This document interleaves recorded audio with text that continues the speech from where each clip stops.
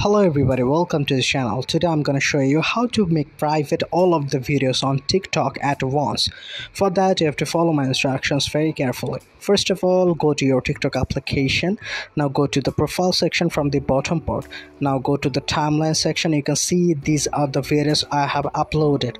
So if I want to make any of the video private, I have to just click on the particular video. Then I have to go to the privacy setting from the bottom part, and from here easily I can make it to only me. But I'm not gonna do that.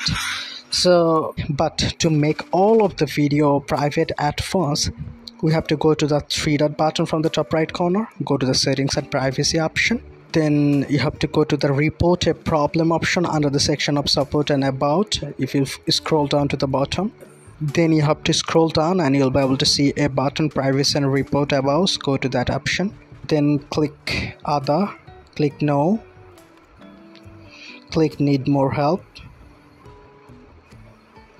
Then you have to type your problem like, I want to make all my videos private at once. So after that you have to click submit. Hopefully customer service will take care of this. You will get a solution probably. There is no other solution except this. So if this tutorial helped you, like this video and don't forget to subscribe to my channel. See you in the next one.